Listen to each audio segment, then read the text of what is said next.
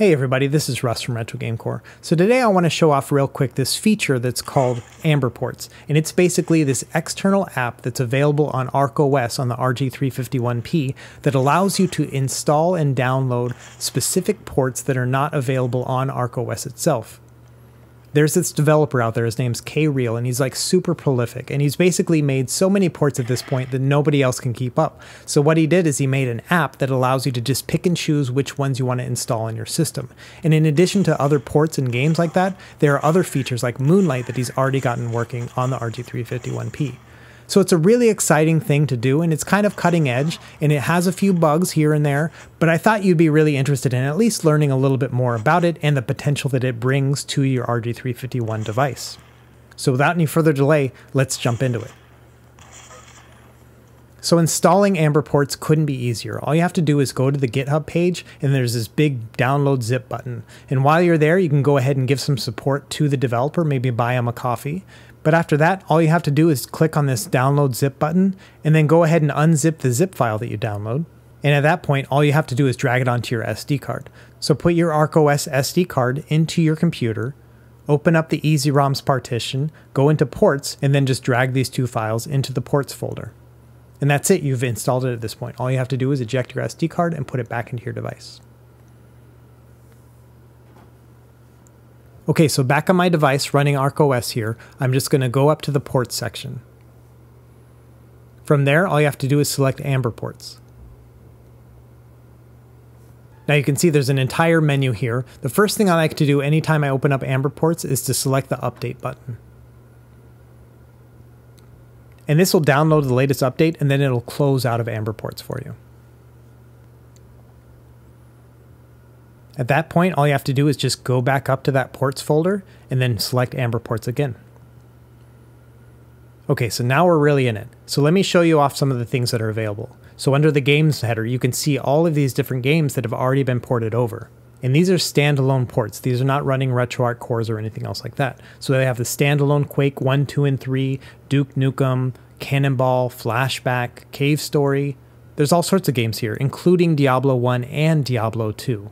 Now, I personally haven't tested Diablo 2 yet. I've heard it's a little bit buggy, but if you're really into Diablo 2 and you really want to try it out, this is your only option right now. And it seems like new games are added every few days, so make sure that once you've installed this, update the AnberPorts and then check and see if there's more games available. It's pretty amazing how many are available already. If you go into the multimedia section, you can see that Kodi is available. If you want to use the Kodi media player, you can do that on your device now. But to me, one of the most exciting features is this new streaming section. In here they have Moonlight, which will allow you to stream from your computer onto this device. Same thing with NVIDIA GeForce Now, and then the Google Stadia, and then Amazon Luna too. So you have 4 different ways that you can stream content from your computer onto your device. So say you're ready to install one of these ports. All you do is you go up to the section, you pick whatever you want to install, like Half-Life, and then you just press the A button. It'll download all of the execution files that you need from the GitHub page, and then it'll install it onto your SD card. At that point, the system will actually tell you what retail files you need to add to your computer to allow them to work. And if you're wondering how to run Half-Life, I have a video on this already, but this is just a new way of installing it onto your device. So now say we go back into that ports folder and we check, and there you go, you can see Half-Life is there. And earlier this week, I did the exact same process for Quake 3. All I had to do was install those files, and then I went and I got my retail version of Quake 3, and I drag and drop the specific files I needed onto the folder itself. Now, like I mentioned, there are some bugs with this. So for example, with Quake 3, up is down and down is up in the menus only. So yeah, it's a little bit weird to kind of navigate through by pushing up for down and down for up. But when you're actually playing the game, it has none of those issues or anything like that. It runs just fine.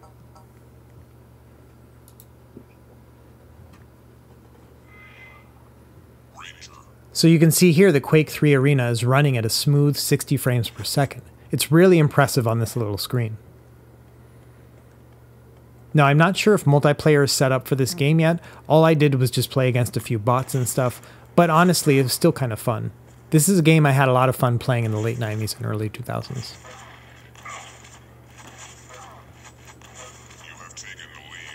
Now I plan on doing a video guide at some point about Moonlight streaming. This is something I'm still learning about myself, so I'm not quite ready to give a guide on it, but I did at least get it working on my own computer. And I actually don't have an NVIDIA GPU, which is required to run Moonlight, so I had to use a different app to do a workaround. So yeah, it's kind of complicated, but let me just show you how it works. So you can see here I tapped into my desktop and then I ran Steam, and here I am jumping into Portal 2. Now the cool thing is I didn't do any button mapping or anything else like that. It's all working just fine, and I didn't have to do any sort of extra work.